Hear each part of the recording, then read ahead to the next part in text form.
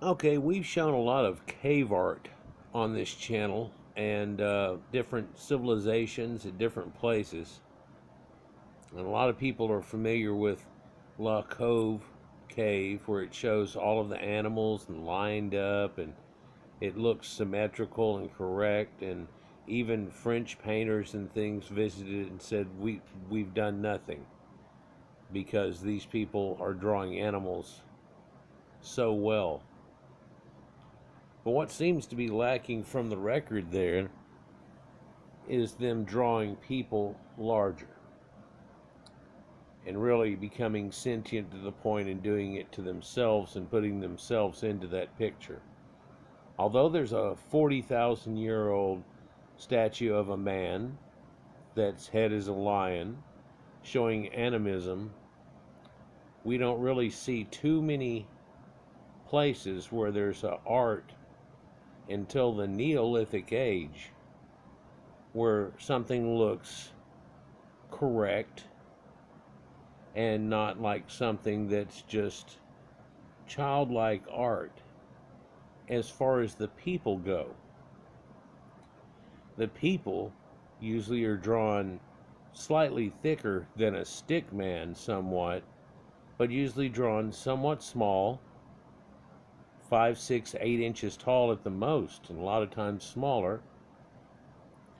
And because they're drawn so small, just like you would as a kid drawing on paper, are pretty much drawn as stick men. But there aren't any big people showing up in cave art. It's real rare. So while we've seen a bunch of different cave art at different places, and I kind of laid off of it for a while because I made like, what, 8, 9 videos in a series there, and well, 2 different parts, but irregardless, I felt like it was pushing on it a little much. But hey, every once in a while when people get on my older video and ask a question, that spurns me back into it again. And somebody asked the question, why don't they have any cave art that shows a people, a face, anything that looks realistic in any way in any of these cave arts whenever they draw the animals so well? Well, I'll tell you something that's personal to me. I'm a pretty decent artist, but whenever I was a kid, I could draw horses and things real well. In fact, still to this day, even though I don't have any practice in it at all, I can draw a horse in perspective, turning his head and doing things real well. I can turn it into a unicorn, turn it into a Pegasus, stuff like that. I can draw a lot of animals, and any basic picture I can draw. But whenever I try to draw a person's face, it doesn't come out too good. I just want to kind of scratch it out. If you look at this picture over here on the right, it's done pretty darn good, but it's a little scratched out. One wonders if the artist is the one that scratched it out, or if someone later, mad at the people that were the artists, scratched it out, or people that came and saw it and freaked out, didn't understand what they were seeing. Who knows what? But there are some artistic representations. Anything that would have been outdoors would have been long eroded away. But in special conditions and in a cave, which is an odd place for them to do this type of work, for they had to carry torches in, and so you can imagine some great painter and old Leonardo da Vinci, and then you say, well, he did it by candlelight, and you go, wow, okay, well, these people by torchlight. It's called La Marche Cave. It's in the Magdalena era, Magdalenian cave art in the Lithic age, before Neolithic. What very recently ago was considered to be prehistoric type people, but the more we get and the more things that we find, like Göbekli Tepe, which dates at 10,000 years ago, we're starting to see that there was a whole lot more going on before Egypt, before Sumeria, that was before that, before other places. In fact, we've seen Catalhoyuk and all of these other places come to light and show you a lot. Catalhoyuk, I wish you'd look at my video on it that I did right at Christmas. In fact, I did it right at the solstice. believe it was the 19th when I did it, put it out on the 21st, but it shows that back then they had a lot of connections that led through to the modern time that we have today. But it begins by showing you these adobe houses and things that they had that look quite modern. If someone was to say this was something that they had at 2,000-3,000 years ago, just around then, you would agree with it. But whenever they tell you it's 9,000 years ago, it all of a sudden hits the mark there of what it's trying to get at. And it doesn't look like they're just coming up with the idea. It's got burials below the floor and everything, but also whenever the guy gives the presentation, which I keep cutting into like I do, it shows where this bow tie is on these people that looks like leopard skin somehow, and they correlated along with other people to eventually the people that come in Egypt with that same symbology. And so we can carry things back, and that's what I try to do, is make connections. And with that one, it makes a very distant connection, and here we were able to make one some 15,000 years ago. The cave loaded at Marche in French was discovered in 1937 by Leon Picard, a French amateur scientist, and Stan Wolf, a paleontologist. They spent 5 years excavating the cave and found more than 1,500 pieces of slate with painted carvings on them.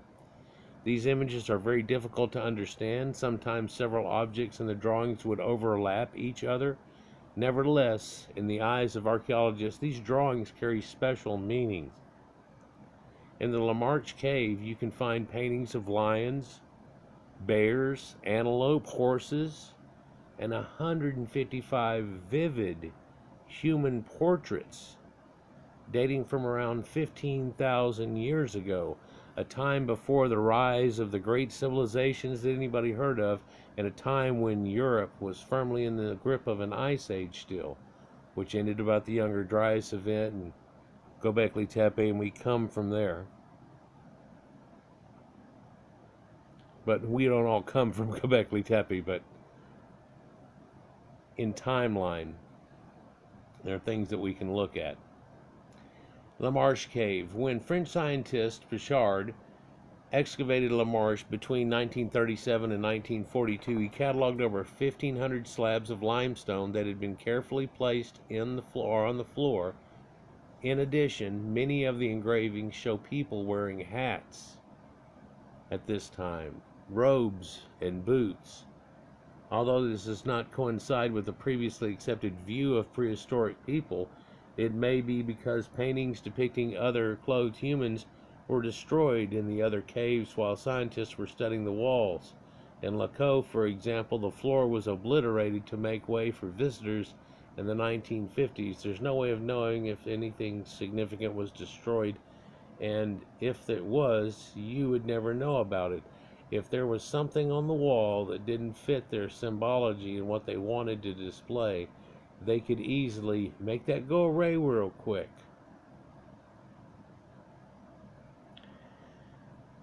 Picard originally found 69 human figurines in the caves. There were 49 etchings of heads alone and 18 with the whole body. Altogether, there were 50 etchings of females, 12 of males, and 5 of that were indeterminate gender. Eventually, 155 human figurines were found in all. The walls of the cave were not decorated, though, in any way other than this depiction. So, well, they say like that, but then there was animals and there was things like that, which we normally would just find that. And if we found a few stick people, they'd go crazy about it. This is usually the modus, right? But here we have something that's quite radically different. Not too many thousands of years different from other sites that we've seen, but someone's taken the time to do this. Let me zoom in and back out for this, for we're going to look at these guys just a little bit closer. So you can see human phenotypes, definitely, and they're all a little different. And you can see that if somebody could half-ass draw, probably better than me now even, and probably a lot of people listening right now, human faces, they'd come out to something like this. Now let me use my finger. Now this third one over, it goes a little slopey on his nose and does these things. And you can tell right here they must have chipped in the rock and da-da-da, because this is scratched into limestone. So not are you able to take a pencil and smoothly draw what you want, but you're having to do it in limestone, so you can get this effect. But I'm guaranteeing you that these people that were in the cave at the time probably could recognize these guys, and you'll see more and more pictures that will show you that effect. Although there are some that seem to be very animistic, like this, who almost seems dog-faced a little bit, or lion-faced a little bit. The prognostum of the snout coming out, and this one here looking very baboonish compared to all the rest of the people who look normal. And long-haired women that you see, like the one on the left here right before the baboon. But then this guy here that looks like some Greekish interpretation, and he's only got hair left around in a ring and going bald. And you can tell that. And he's got a schnoz on him and a beard, and he almost looks like one of the dwarves. The 7 dwarves, doesn't he? Well, we'll see something else that goes with that just a little bit later. Let's continue. So some of these are a little bit sketchy and scratchy and all kind of meh. And guys with this gothy type hair all hanging down, and it's not kept. But you can see these aren't huge hairdos. And you have Ben Franklin here. And you have another guy here with a little beard that's come poking out onto it too, and it shows his hair around on him. Then you get this other one right here, and I don't know, man. To me, that looks like a guppy man or something. It looks Preachers of the Back Lagoon. I don't know. They didn't pull that one off too well, did they? Neither did they this one here, and there almost seems to be some scribbling and words across it, but I bet that's just cross-hatching and wishful thinking. But then you see this old lady or old man, kind of a little grumpy, got a big nose and tight little lips, and he's all going to twist off there a little bit. Kind of looks like Walter, and the guy that's got the hand puppets and stuff. You know what I'm talking about, from Vegas. Whereas this one seems like it's made out of a cloud that has a face on it. And the neck's not attached right, or maybe that's just supposed to be the hair going down the back. If you think of it that way, that's a pretty good side representation of a girl. Yeah, it does look pretty good. Then we have this old lady or crone here, but it looks like she's wearing a hat. And then you have another guy here that seems to be shave-headed, or is that a baby? I think it might be, for there's one that looks like that in the groups that I've seen that looks like a baby. In fact, you can kind of tell it is. Here's another guy with shaggy hair, could be a girl. So I guess they were saying ambiguous to some of them and everything, but then others you can kind of tell, like. So then this guy here looks a little scruff, and you can see the character drawn in that, and the characterisms. Again, I tell you, some of these guys could probably tell you, well, that's Jim, or that's Ugg. See? Yeah, everybody knows Ugg. So these pictures that they've got, let me zoom back out just a little bit. Well, I got to keep it in for these. Here's that same last one that we were looking at. And I don't know if it's supposed to be hair, or if that crack they maybe shouldn't have drawn because it's just a crack in there. Or did it look like it was drawn in there, like they were trying to draw his hairline in some way? But here we have the curl of the ear and everything, doubled around the eyes. Not showing an eyelid in this version here doing it. And so there might be a few artists involved that very much looks like there is. But then again, this is interpretation of other people, but you can kind of tell this was scribbled by somebody very unlike this that looks very cartoonish. But you see that Phrygian cap? Yeah, if you take that Phrygian cap and you put it on the guy up above that looked like a dwarf, now it really looks like the dwarves because they had that little flopped over Phrygian cap. But this predates the Phrygians quite a bit. But also I've shown you that that cap predates what we call the Phrygians by quite some bit. Here's another picture, and you can see the eyelids and everything drawn on this. What could be a girl with a bound up hairdo that's something kind of like the Lady of Elche or Princess Leia perhaps. So The official report from the French Prehistoric Society states that the findings at La Marche are completely authentic. They've gone over and over it again. I think it's like 6 times they've gone over this situation. And while there looks like some kind of flame or the ear to a donkey or something that's down here, and a scratching over the top of this that is a bird. If you'll look, here's a bird's beak, there's the bird's eye, here's the bird in his body, his claws go up, and then there's his wing and his wings. But that's over the top of, and maybe that's a symbology too, of this man that's here. But it tells you in the statement, some of the engravings show people wearing boots, hats, belts, and what appears to be clothing.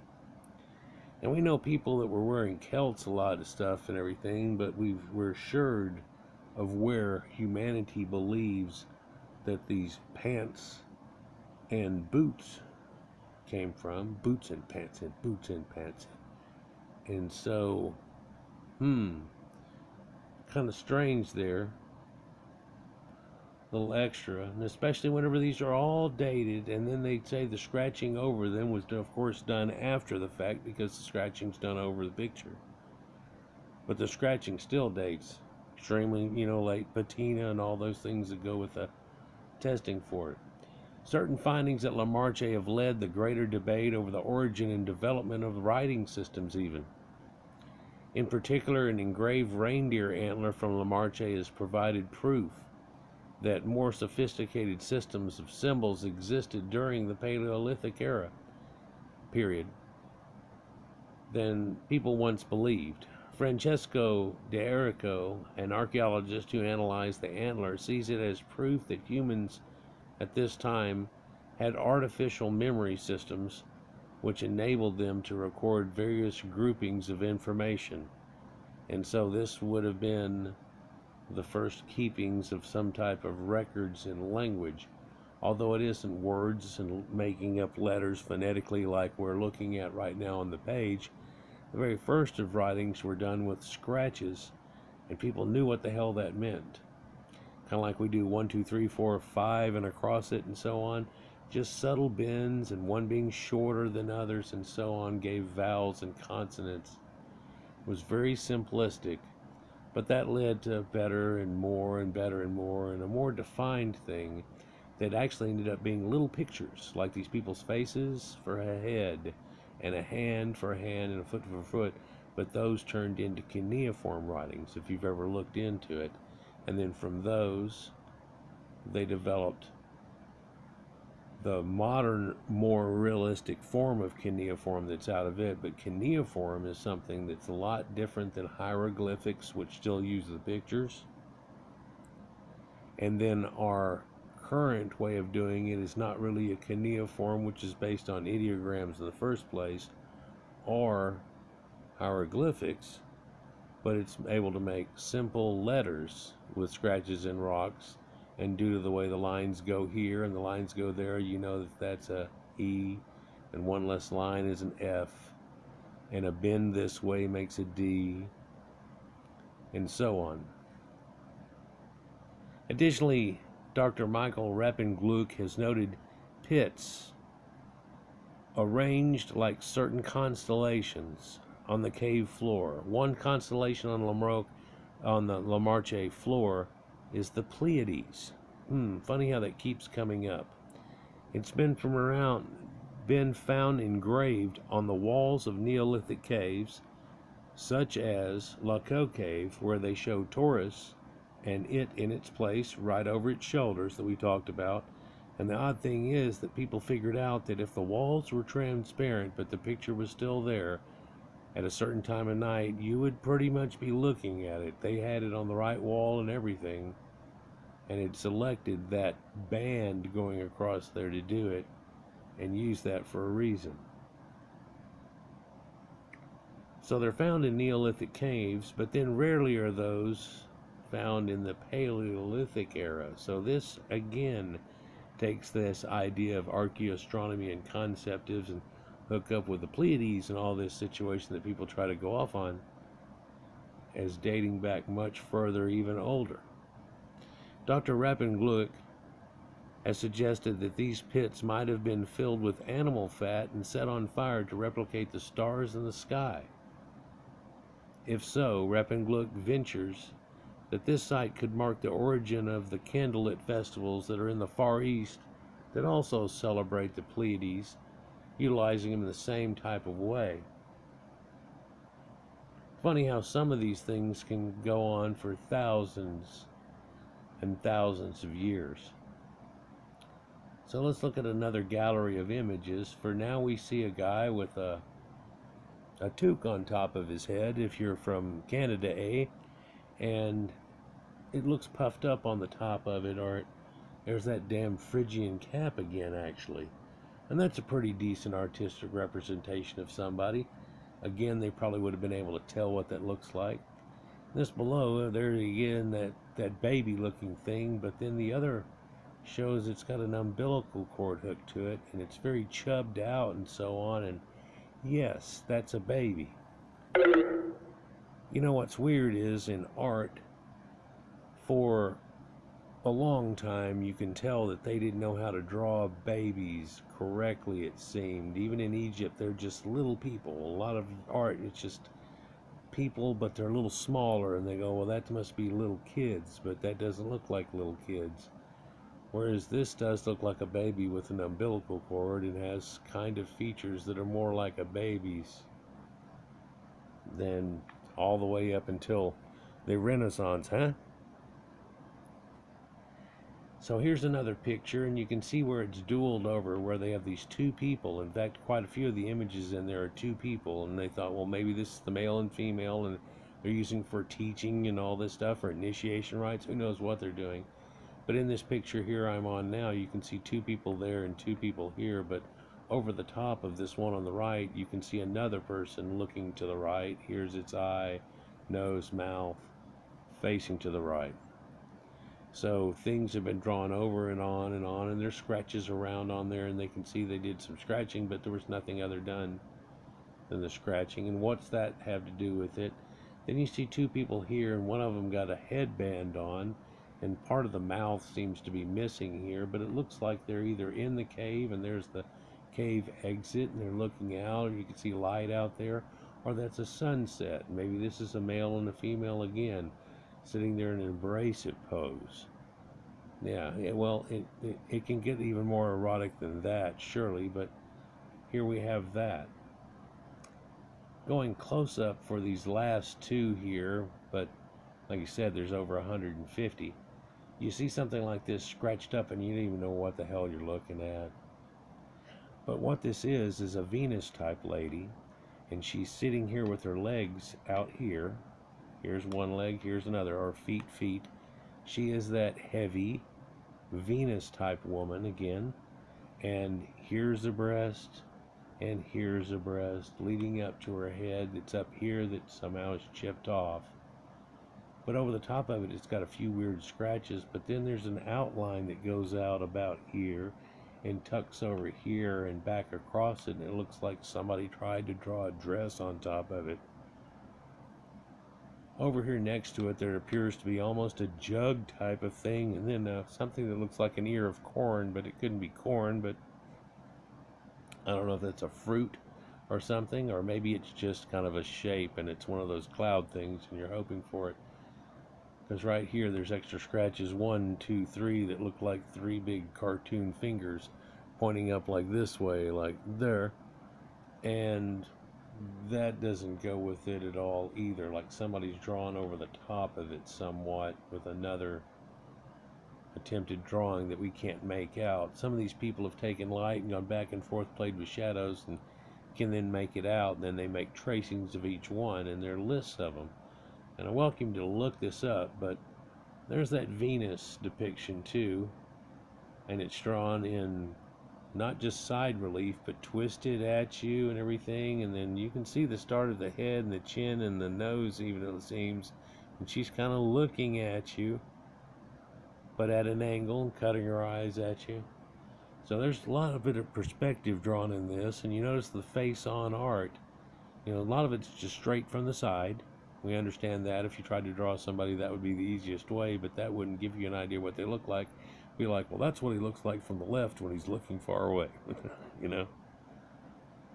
So here's another piece that's done on slate, and this apparently is one of the very first erotica that's been shown here, it seems. Or one could make up the idea that the female here has lost her contact lens and she's looking for it real badly, and he's stooped up behind her trying to help her look. She seems in distress a little bit, but also happy. So maybe they found it.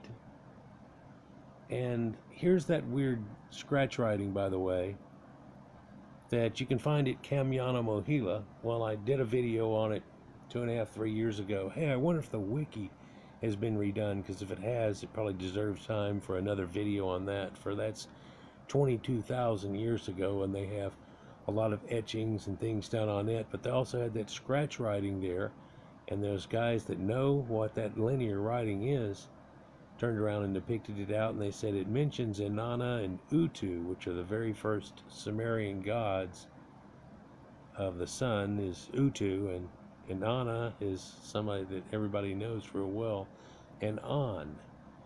But these are just syllable sounds that they've got and separated in here.